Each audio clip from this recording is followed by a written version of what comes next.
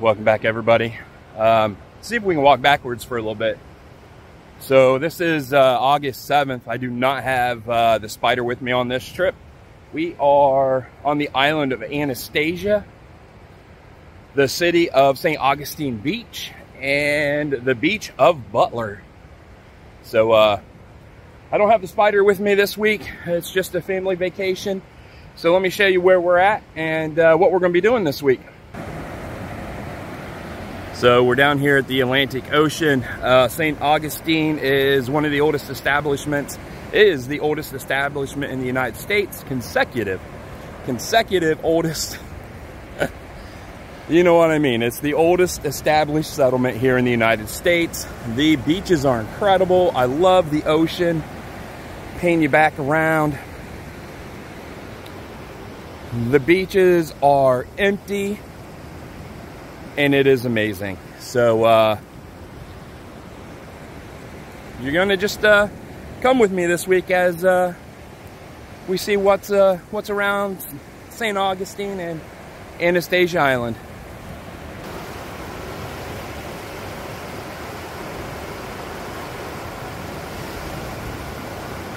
All right, everybody. I hope you liked the video.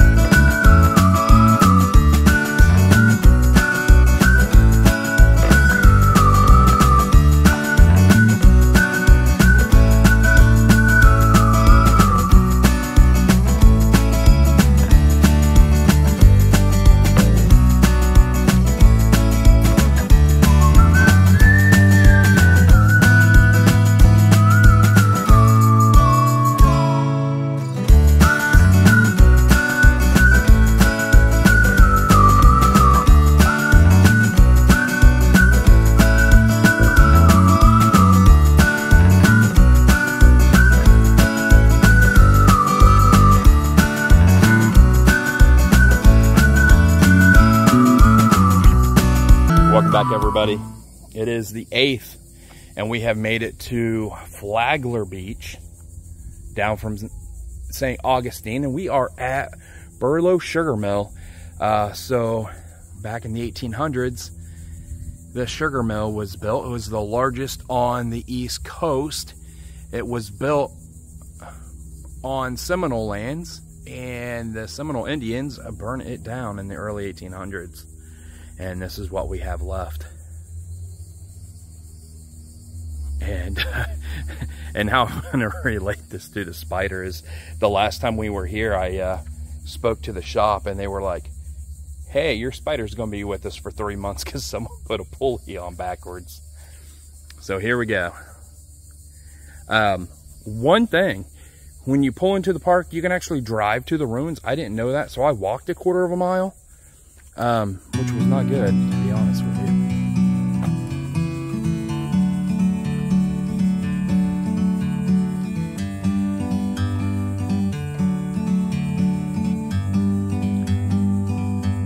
Like a bird. So like I said, this was the sugar mill. And we're gonna just walk through. Here. I got time. It's clear to see. From up here, the world seems small. We can sit together. It's so beautiful, you and me. And this was the largest sugar mill on the east coast of Florida. And I don't know if this is going to pick it up, but it's like there's a, you know, a burn residue still on it from, you know, all those years ago of this thing being burnt down.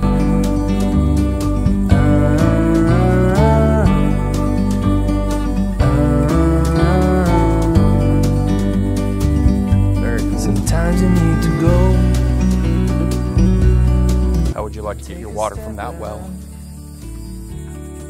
Don't mind these crazy people. They just like follow me along everywhere I go. From a distance you can tell. But we have all the signs on what was what, as they were Meant to be. milling. Would you say they would be milling sugar cane? That's the proper word? What do you think, Trey? Free.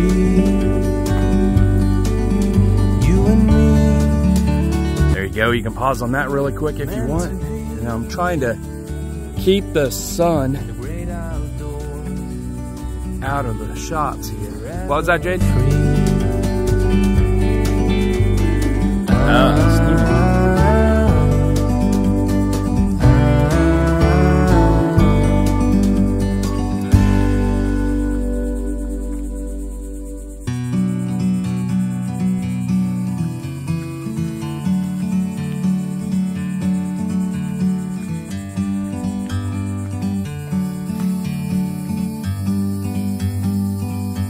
Like a bird on a tree, I'm just sitting here. I got time. Here we kind of have a picture of what it looked like from up here. The world we have the plantation, slaves. We can sit together. The sugar mill itself. And then this here would be the curing room. Very cool. And then I'm going to show you where we're at, because this is gorgeous.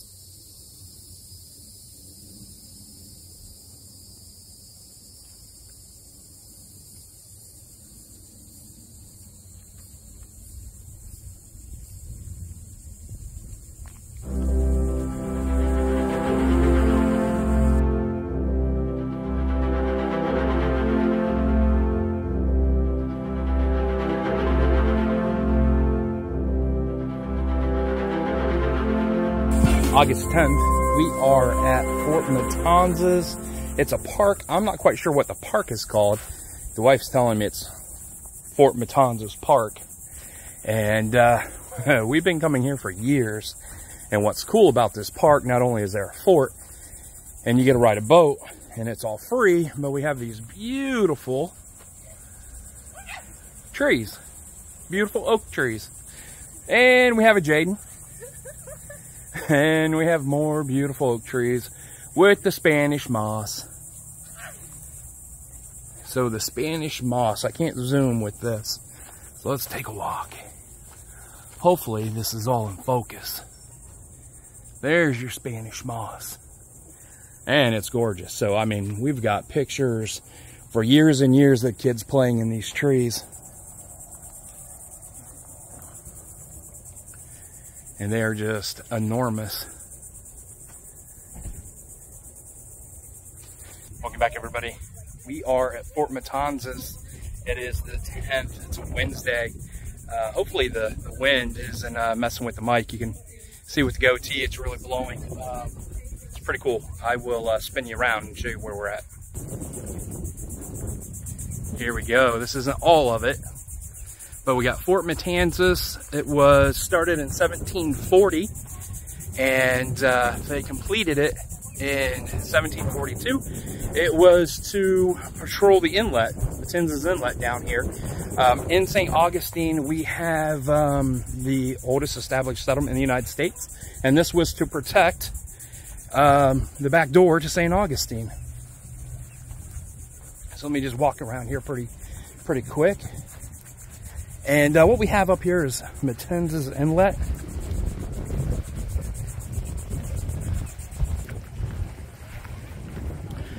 All right, so it's going to be hard to see, but we have a bridge down there, and that's the inlet.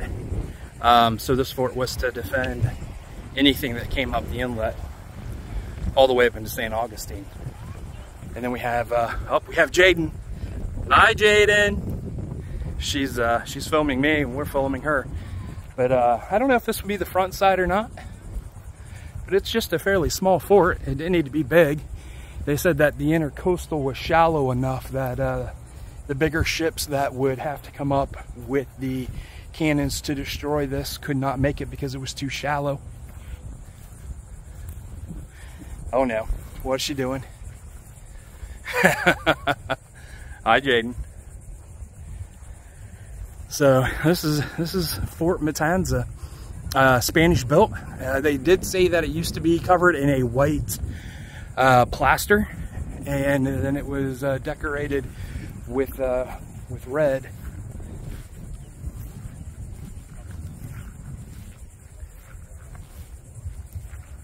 So here we are. This is gonna take an hour, so I got to be able to walk for the next hour. This should be fun. But it's gorgeous. It truly is gorgeous here. This is probably the third time of us coming and experiencing this. So I'll get up and I'll get some video of inside here in a second. All right, so here we are up at the top. I would go all the way up to the tippy top, but I don't think I'm gonna fit through the little hole. If you want. Here, watch out, then we have the cannons.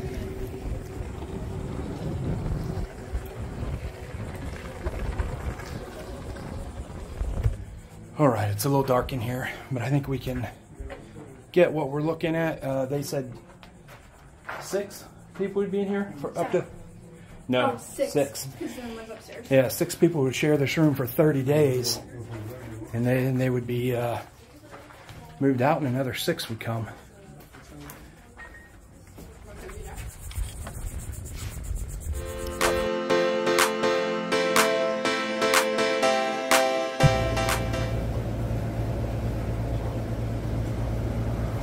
So, no, I didn't know that. So we're here at the...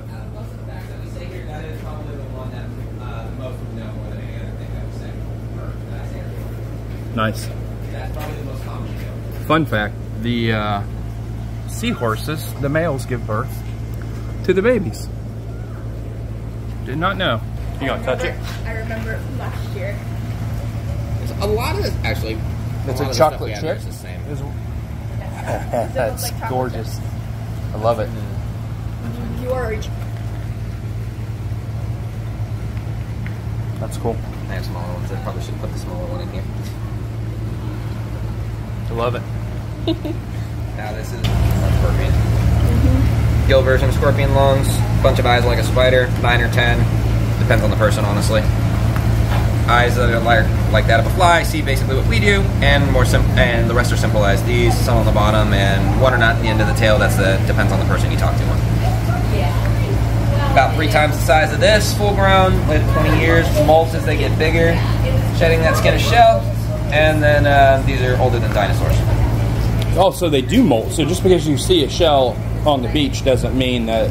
Right. Now, that I would say depends on the size. Since I haven't really seen them on the beach myself, if they're really big, they live a long good life and are dead. So they get about 1.5 feet wide. So if they're anywhere near that size, that's a dead one. Just dead. Now, if it's a smaller one, it could be either one. Okay. But definitely, since most from what lunges and reef balls, which we'll see the reef balls by the last window, simply concrete things with holes. Placed in the ocean, that's a home for fish and coral where they don't have one or it's dying. That's important for coral too. It's an animal just like fish, but they're like upside down jellyfish essentially. They stick out tentacles, helps them eat, some sting, grows like every animal but slow. It can take decades to grow back if it breaks because it only grows like a couple centimeters a year. And it's important as a home to 1/4 of all life that exists as they estimate, which is about 2 million of the estimated 8 million species of animals. Now, one thing I actually like to ask here, do any of y'all recognize these long silver guys? They kind of look like a carp. Not a carp. The mouth on the bottom is the same idea. Oh, you can find these guys in freshwater too. Some of them. Really? Mm-hmm. Certain kinds. Those are mullet. Oh. Very big mullet. These are the ones that you see fishermen using. You'll see like a lot of small fish jumping in shallow water that are being chased by stuff. A lot of times it's mullet here. And they're algae eaters, so like the ones in here, you might see them spit the shells out of their mouth. They're just eating the algae off our shells and doing that. I don't think they had those last year. We probably, yeah, we did. You did? Yeah. Yeah. It's also, of course, a weapon if they get scared enough to use it. So they, in theory, can flick it out and stab if they need. They're not an aggressive fish. I've never seen or even heard of one use it as a weapon, but of course anything's possible. They're also algae eaters for what that's worth there. There's another one. It's the Margate, solid grayish white one that isn't thin like our lookdowns here, which is a very cheesy name, obviously. They have his teeth head, kind of like the looking down. Supposedly. Cheese. Let's see. Then we have the ray. I don't even need this target. This thing knows the drill. And so do our look downs, because the second this thing goes in my hand goes in the water, they'll, once they catch on to what I have in my hand, they're going to attack me. They're eyeing it too. At least that missed my mouth this one. Come here, buddy. This guy's name is Raider. He's our cow-nose stingray. Whoever named this thing said it has a head shaped like a cow's nose, and it can stay anywhere from the size it is now to get almost 4 feet wide. Lives up to 18-ish years. This kind of stingray has a different shape and eye placement than most. Easy way to tell where they live. When they have a wing shape, eyes on the side like this one, they live from the middle towards the surface, but eat off the bottom because their mouth is there. And they'll eat fish, shrimp, crabs, and clams. It's just an example with teeth strong enough to break those. So he gets his name for obvious good reasons. 8 feet, 800 pound full size, 50 plus year lifespan on. It's a lot bigger than last year. It's gonna grow. I don't know. I'll be the first to admit I don't know how long it takes for them to get to that full size, but they can live over 50. So, and that one, the estimate on that one's probably about 10 years old. They are critically endangered, so that is one thing we're extremely lucky to have. These sharks. All right, so I don't know if I said where we're at. We're St. Augustine Aquarium. It's not a big aquarium, but you can feed sharks, Nerf sharks, and it looks like we're going to feed a ray. I am not going to feed a ray. Jaden will be feeding the ray this time around.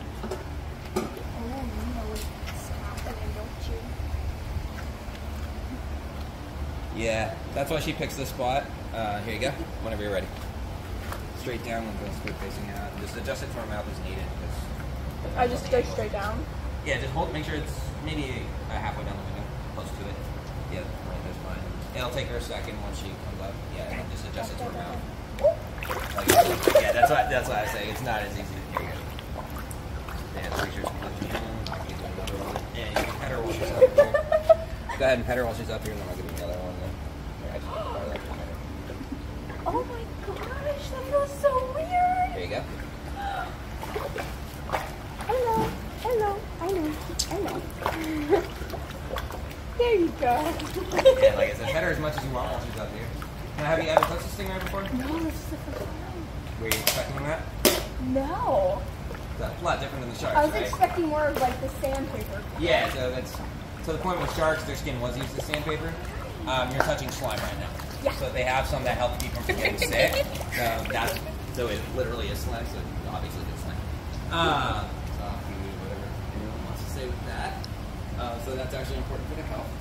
Alrighty folks, well I have a couple questions for you while we're on the way over there. I'm gonna need you to raise your hand if you're from Florida. Okay, I got a couple Floridians out here. Raise your hand if this is your first time in St. Augustine. Couple, okay, awesome. Raise your hand if this is your first time at Fort Matanzas. Woo, lots of hands. Now raise your hand if you've been here before. Alrighty, keep them up guys, ladies and gentlemen. Ask them many questions. See if they remember. Very good. Well, welcome aboard everybody. We're glad to have you here today. Who's in here more? You're nice. I don't know.